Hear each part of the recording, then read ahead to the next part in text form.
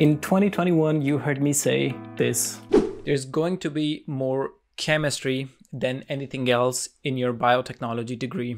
And indeed, chemistry plays a crucial role in biotechnology due to its fundamental principles and applications in various aspects of the field. Today, we are exploring the importance of chemistry in biotechnology, and I'll try to explain why is it so important with some examples in the biotech industry. I think it's better if I try to explain the importance of chemistry in biotechnology through some examples. And here are some few reasons why chemistry is so important. One of the key reasons is that chemistry helps us understand and manipulate biomolecules, which are the building blocks of life itself. Biomolecules such as proteins, nucleic acid, carbohydrates, and lipids are central to biotechnological processes and their applications in biotech industry. By studying and understanding their structure, their properties, and their interaction, not just individual interactions, but interaction with themselves and other structures within a living organism, which basically is done by the chemistry of these molecules, we can unlock their secrets and harness their power in various applications within biotech industry.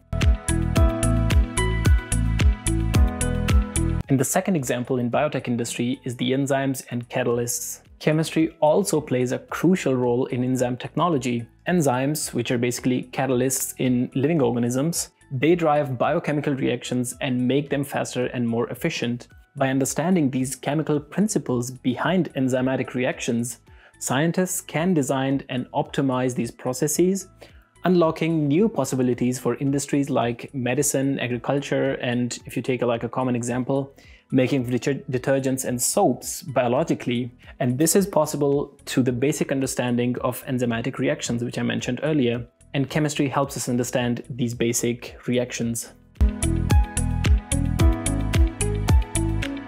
Chemistry is essential in recovery and development of life-saving drugs. Medical chemists use their knowledge of chemistry to design and synthesize new compounds with specific properties, which is also what most of the pharma scientists do.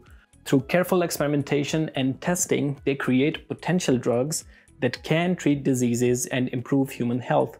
And that is what you learn in the pharma industry. But the basics of pharma industry also rely within the basic chemistry, the basic understanding of chemistry. Chemistry in biotechnology goes beyond drugs. It helps us unravel the mysteries of life at a molecular level. Techniques such as spectroscopy, chromatography, and other analytical methods are rooted in chemistry, which allows the scientists to analyze and understand biomolecules, which is also achieved by understanding the basics of chemistry in this particular field. And I think for this video, this is also one of the best examples that I can provide you now. In order to understand the DNA of any organisms, you need to understand the building blocks of DNA, which basically are nucleotides. And in order to understand that, you need to have a basic understanding of basic organic and inorganic chemistry. This knowledge is of great value in the field of genetics, where we study the DNA and the modification of DNA and the molecules that carry our genetic informations.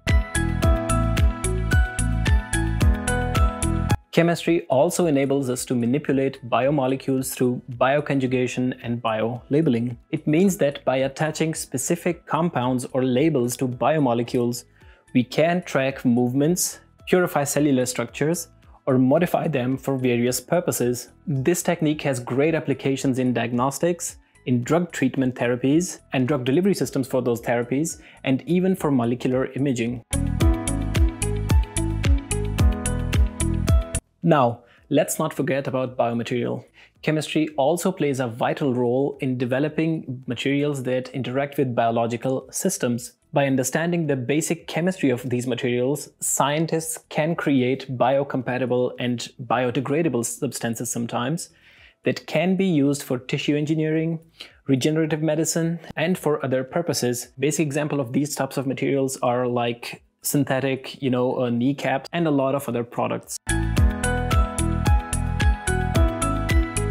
The optimization of biotechnological processes and scaling up of existing biotechnological processes like Fermentation, or biologically produced products through fermentation, are an important aspect in the biotechnological food industry. By applying the knowledge of chemical reactions and the rules from thermodynamics, scientists can fine-tune conditions, which helps them in ensuring efficient and cost-cutting production of biological products. A basic example in this field is actually any product from the food industry that has been produced using fermentation or that has been optimized using fermentation. So if we look into all these aspects of the biotech industry, whether it's the understanding of biomolecules, discovering new drugs, developing biomaterials, or optimizing biotechnological methods, chemistry is the driving force behind biotechnology. Without understanding the basics of these biomolecules and the processes that they perform or that they go through, you won't be able to utilize them in a commercial manner in any of the subfields within biotechnology or in any other industry that is so heavily focused on chemistry or that is based on chemistry. So you can say that it opens doors to endless possibilities, pushing the boundaries of what we can achieve in improving human health, protecting the environment, and exploring new frontiers within biotechnology.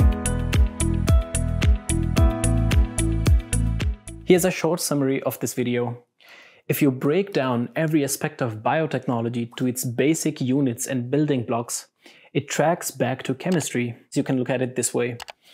Every living structure in cell is made up of a biomolecule, which can only be explained with the help of chemistry. For instance, if you simply look into bacteria, and you want to understand the structures that make up bacteria so that you can use that bacteria for a commercial purpose. You look into the biological makeup of that organism and you try to understand the organelles, the systems and structures, and the molecules that make these structures perform different functions critical to life. Once you've understood these structures that make up everything within that bacteria, then you can make an assessment about the molecular makeup and its ability to be utilized in a commercial manner. These basic structures like proteins, nucleic acids, lipids, and carbohydrates make life possible for all the living organisms on Earth. And understanding of these molecules tracks back to chemistry because, everything is made up of atoms and molecules. So without chemistry, you will get nowhere in biotechnology. And not only in biotechnology, but similar fields like food technology and